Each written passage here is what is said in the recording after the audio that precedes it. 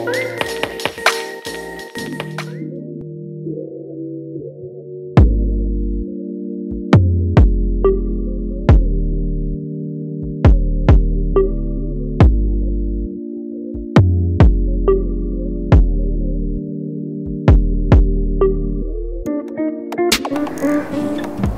my name's Sarao. I'm the owner and founder of Body Rock Dance Competition.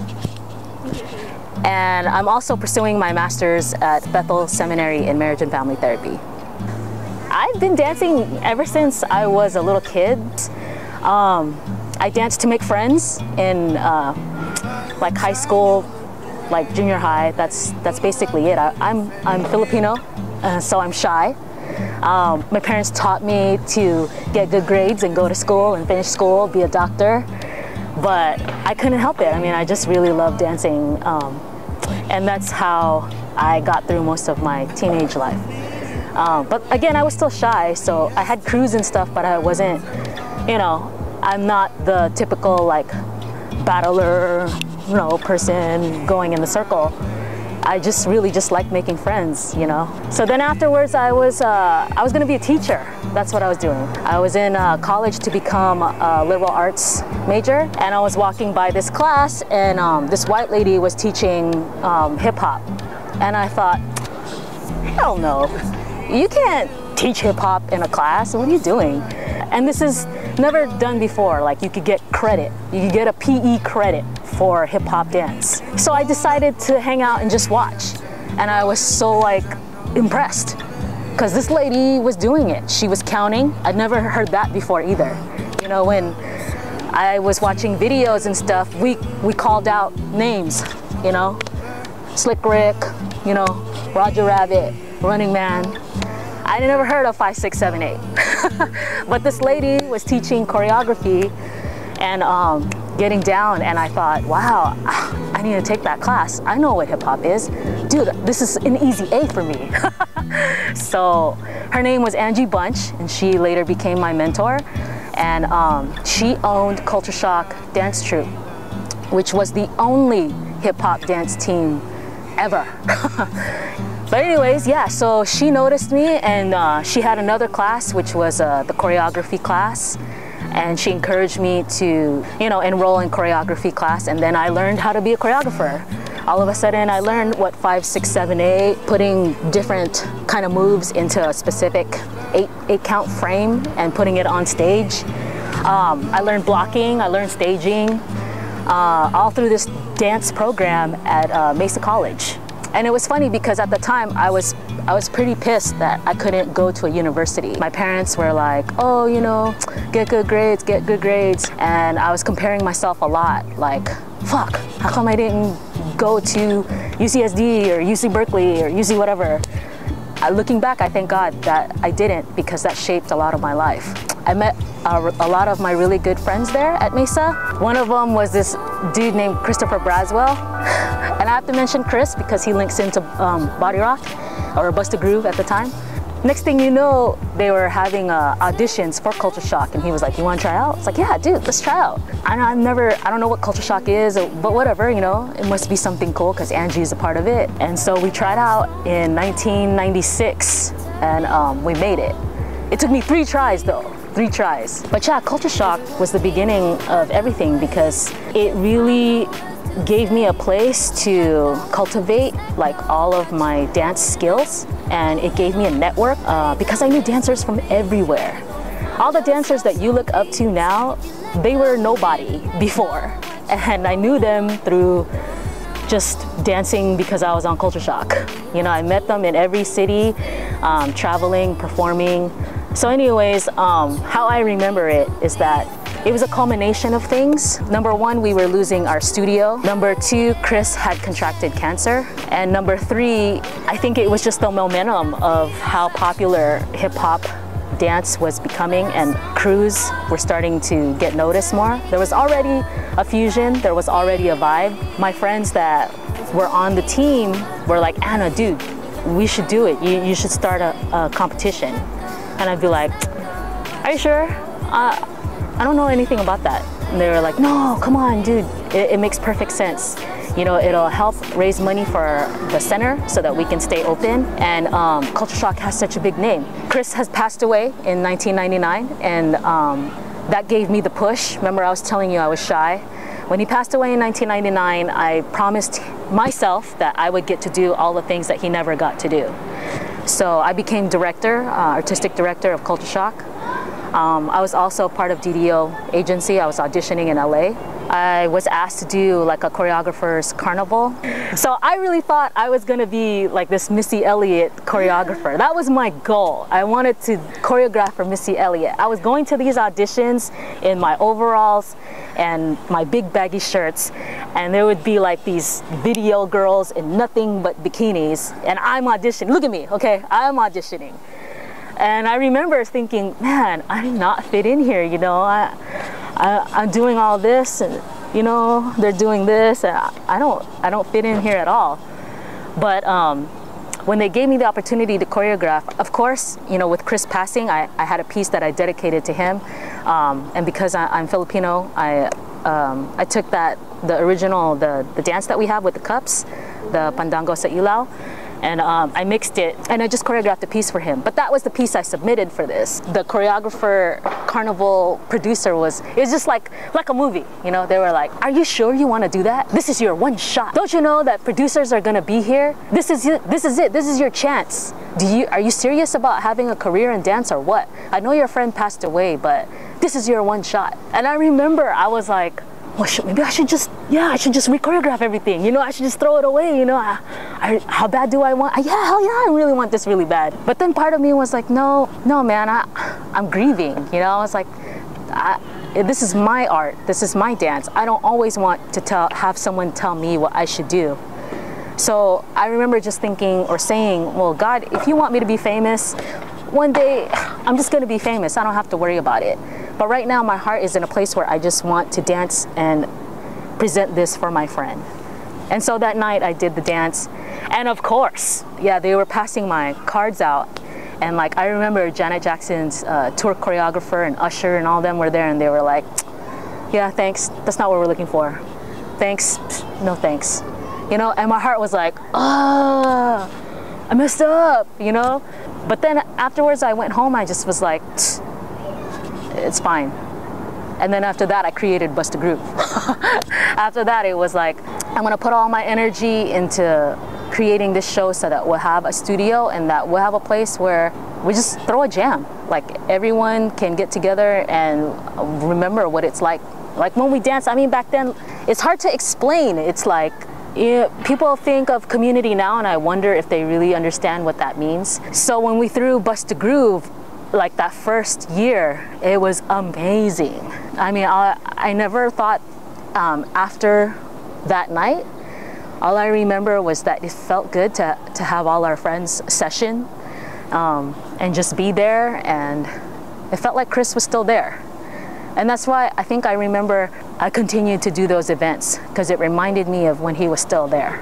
So that's something that I appreciated in having that network or that place, you know, where all these different people came from everywhere, and we just gathered once a year, you know, just to perform, but also to learn from each other. And so I remember sitting there, and the other girls that threw this with me, I didn't do it alone. I mean, they worked front desk at Culture Shock, and the other one was one of my girlfriends that her boyfriend was a DJ. And that's the only reason why I asked her. I was like, oh, we probably need music. Maybe you should help me.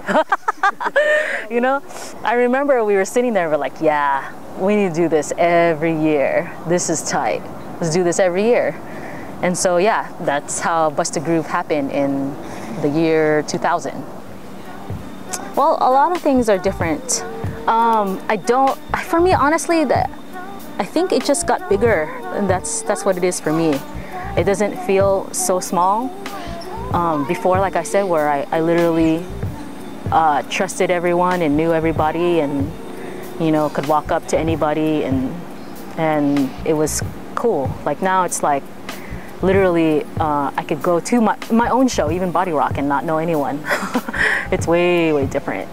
And also, there's for Body Rock, I mean, international countries are now competing at it.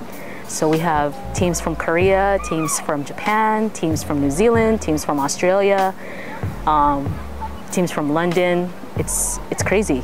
That's what it's global. I feel that change too. I think the whole culture, I think it just was easier to spread, you know? Like when I was in Singapore, I literally thought, this is kind of weird. So there's all these people that are not American, but they're breakdancing and they're battling and they're learning Mari Keone choreo. A lot of them barely speak English, but they're just as passionate about doing it. Like even though I felt removed because I didn't know anyone out there, I could see that it looks the same. Like it's kind of like, I can't believe that a whole culture was able to have passed on, you know, to a whole other side of the country. How did they learn that? Social media, you know, like really. Oh, and as far as the dancing goes, I think it's always been like this though, that if you're a new dancer, you don't appreciate the old school, you don't appreciate the founders. It takes a while for people that just get started to take an interest in foundation or to take an interest in basics, you know, or even where hip hop started, or even ask those questions. Why should they care? All they really care about is the most popular thing on YouTube. And if you're just getting into the dance, that makes sense for me. I mean, that's what you're exposed to. So you want to be like Mari and Keone, or you want to be doing, you know, finger tuts, you know, however it is that's brought you into it. That's what the kids are about right now. And I mean, that's whatever's popular, or that's whatever's getting saturated, circulated through YouTube. It is sad. You know, I remember someone was telling me at World of Dance, they saw Mr. Wiggle sitting at a table, and then they saw Chachi sitting at a table. Well, there was a line out the door to get an autograph from Chachi, and no one really knew who Mr. Wiggles was. I was like, oh. You know? Yeah, that's unfortunate. Leadership-wise too, I think that's gonna be important in passing on the values of how we started and the values of the people that came before us into the new. And if we don't do that, then it's kind of, I don't want to say hurt, but it will definitely influence the newer generation in a different way. We're trying to be more, we call that, active in trying to like hold meetings and maybe promote workshops so that the old school founders that did dance hip hop could still be connected to the new generation. But it's so weird because we're totally doing two different things if you think about it. So you have over here Mr. Wiggles and Don Campbellock, Rocksteady crew, East Coast, West Coast, like old school hip hop. And over here you have Mari Keone, Bing, Shauna Baristo. It was nothing like what is over here, you know? And I remember when I was hanging out with them, Bing was telling me that they get kind of scared, you know, when they're on these workshop tours and they're touring all across the country. But one of the old school founders was really nice. I think his name was Benny Ninja or Arthur Ninja. Had asked him, hey, where do you guys come from? I see so many Asian kids at these workshops all over the country now. Where did your scene come from? So he wanted to know about us. And basically Bing told him, you know, about the choreography world out here in Cali. And they were like, oh, that makes sense. And somebody else that they had asked, Buddha Stretch, I guess, either Buddha Stretch or Link, one of the guys from Mop Tops, had mentioned to Mari that, you know, maybe we don't really consider you guys hip hop, like the moves or how you hear the music, but somehow they do acknowledge that we are linked to what they did. Because I think if you get down to it, we're not technically trained, and we're not doing ballet, we're not doing jazz. A lot of us have no training except for each other, you know, and everyone kind of moves their own way, but there's still incorporation of, you know, waving. Some floor work can be a little bit house, or some floor work can be even a little bit b-boyish, but not exactly. So there are some elements that are connected over here, but it's just interpreted in a different way because of the 8 counts. And because of the music too. Honestly, I don't even listen to hip hop music anymore. Right now it's like Nicki Minaj. I'm not into Nicki Minaj. I'm not into, you know, whatever's on the radio. I just don't listen to it anymore. So now you've had these choreographers choreographing to Sam Smith, you know, or choreographing to some contemporary song because that's what they're feeling. I think what I find probably underlying it all is that it is a voice for young people and it captures street, I don't even want to say street, maybe middle class kids. That's probably what the same underlying theme I see in both eras or both worlds. It's still cool, it's still fresh, and that's why kids are drawn to it. Yeah, and it's a voice for how we're living now and what's important to us. But yeah, it doesn't look like what started over here. There's a lot of things to this question too. I think the one advantage of how it evolved is that now street dance is elevated to a place of respect. Back then, when I would tell somebody that, oh yeah, I dance hip hop, they would look at me like, oh, whatever, because you're not a ballet dancer, you know, you're not doing real dancing, you're not doing tandus.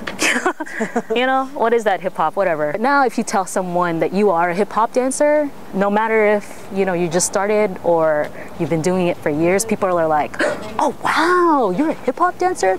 Oh, that's so cool. You know, they understand what it is now, and it is a big deal. Another thing too is there is more mixing. When I first, oh yeah, I will take credit for this. My team, thank God, was the first choreo team to have real b-boys ever on our team. So they taught us about b-boy culture, hip-hop culture. They would take us to jams. They would show us videos, Freshest Kids, you know, about graffiti, about DJing, about the 4 elements. Thank you, Rainin and Eddie G, China, Saki, thank you. Depends on where you go. But I know here in San Diego, there is more respect from b-boys to be like, oh yeah, we know what choreo events are, and they come. You know, they'll come to our choreo events. And some people that are in choreo will understand, dude, you know, b-boys, I mean, that's hard. Like, they'll know what breakdancing is, and they'll know the difference, and they'll go and they'll support and they'll go to battles. Some people are actually even wanting to train and wanting to learn how to freestyle. So there's that crossover that I like. It doesn't happen all the time. There are still some that are like, man, you're not choreo, you're not a real dancer. But that's kind of like old. You know? There is more of a crossover now in both. Yeah, a blending. Appreciation for both. What I love about the styles, you know, popping, locking, and house is they give you fundamentals. Yeah. They give you basic steps, but it is your choice, you know, how you want to interpret, how you want to put together steps. And so you want to learn how to do the dances. You can do it your way. And then, you know, it's your expression. It gives you more freedom, right? So I feel more like, oh, dude, that's tight. No, I can do it my own way. But what I appreciate about choreo is that choreo, it's for someone that is not used to being creative yet, it's like baby steps, like paint by the numbers is what I've heard it referred to as before. So you have lines, and then you teach someone lines, and then they do this forever, you know, and then 5, 6, 7, 8, then they understand how to do that step until they're comfortable doing their own steps. But yeah, house, I love all of those styles still. I mean, they have their own way. It's kind of like languages, their own way of talking and moving forward. But with choreo, what it is whoever wins, whoever, this style over here that gets first place or gets noticed, then I notice is that everyone wants to take class from this person, or everyone wants to use the same song. And then that's why things start kind of like looking the same, you know, but also I don't want to say that everybody does that, because that's not true. Most people will do that. Most people will go, oh, wow, I like that. Let me do that same thing. But there are some people that go, oh, yeah, I like that, but I want to learn some other stuff. I definitely think it serves as a platform specifically for the people that express their art or their dance in terms of teams and choreography. So all over the world, people are inspired by the Keone Madrids, the Sean Evaristos, the Pat Cruzes, you know. I mean, I can count names and names and names. And even in those years, the freestyle community has also been part of Body Rock. Seach and Dennis, they won as DS players. Junior Boogaloo, judge, maybe two, 3 years ago. Farside, he's now part of AOV and directs AOV. Oh yeah, and the Jabberwockies battled Soul Sector. So that was a huge way of seeing what those dancers or dances look like. And internationally, I didn't know that made any kind of an impact until they started asking me to go out there because they also want a Body Rock out there. Once I started traveling and seeing that other people were inspired by the dancers that I know that live in my city, yeah, it made a huge impact on me on how I view Body Rock. There's people that have flown here that have told me that they flew all the way from Singapore because it was their dream just to go to the show. For me, that was a huge eye-opener, because there's been times that I figured, you know what, this is a waste of time. I'm not making money from this. I'm just gonna quit. But thank God, you know, everything works out and everything happens for a reason. And I'm just blessed to continue. This is our 15th, 16th year. So I would never have thought I would have continued all the way up till 2015. It's crazy, we came together. When I say we, I mean the leaders of Pac Modern, Team Millennia, Kaba Modern, Super Galactic, Myron, who does events, AJ Syson, Vibe, even Boogie Zone. We formed HHDA a long time ago, and we talked about the judging system, and we came up with this form. And this was way back in 2006. The form has influenced how I look at competitions, definitely. I can never watch something without thinking about, you know, yeah. So, I mean, basically there is routine, there's execution, there's performance. And of those three things, there's little criteria that they have to meet. Basically their lines, their arm angles, their body mechanics, how clean, precise the whole group looks. Does the theme make sense? The flow, the transitions, spacing, blocking, energy, performance, eye contact, do they project? All of these things that I'm juggling as I'm watching a performance. And honestly, I've been doing it for so long, I can do it. Maybe the first or two routines, I'm already writing notes in my head. It's hard for me to watch something all the way through. If I watch something all the way through, it means that crew was dope, because I didn't have anything critical going on in my head. In the beginning, my basic thing is their body mechanics and the way that they move. And if I notice that something looks off, or they're doing some kind of style and I can tell that they haven't trained in it that long, then I'll stop watching and I'll just take notes. Also, creativity is a big one for me, because I've seen so many teams that have been innovators. I really am just happy when I find a team that does something that is so fresh, cool, a concept, or even just the way that they interpret the music, the way they present the dance, the way they use the stage. Like Gen 2, for example, Sean. When I saw how amazing his transitions from one piece to the next, they're seamless, the flow, that there was pictures going on in each section of the space of the stage, dude, I knew, I was that dude's genius, you know? I love that. I look for that. And I can tell when something's new, you know? It's a treat for me when I see that. My overall take, I haven't talked to Mr. Wiggles himself. I did see him in Singapore, but I was too shy to say hi to him. But I feel sad. I just feel like I watch that and I go, oh, dang, you know, they don't know that guy, and he started all the popping moves, the cool ones that I know of, you know, and I feel bad. I don't know that there's a solution yet, but I know that eventually we would want to do something where there would be a way to expose the older with the newer. And I thought like events like World of Dance, we're trying to make an effort to do that. So, but yeah, it's just unfortunate. I mean, I'm not sure what would be a solution. Because I think what happens with YouTube is once you get a perception of what something is, then it's easier for you to make a judgment of what that person's like, or what that area is like, or whatever. When you just meet someone at a session or at a dance or at a competition, it's different. Yeah. You know, then you become friends and you get to know them, and whatever things or judgments you had, you get to rearrange and you go, oh, it's not really like that. Yeah. Yeah, like my choreographer, my freestyle, I have Mikey Disco, right? He's popular out in the Bay. Such a hater. You know, complete hater he was on choreo. But he likes me. We're good friends, you know?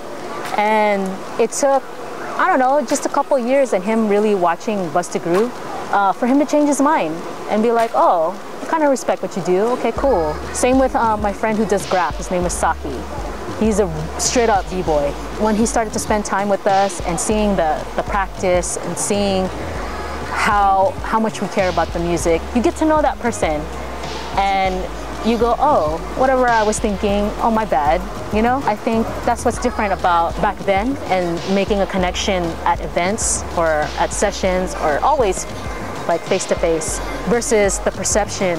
And YouTube has its good points too, because now you can get flown out and people can literally live off what they do now.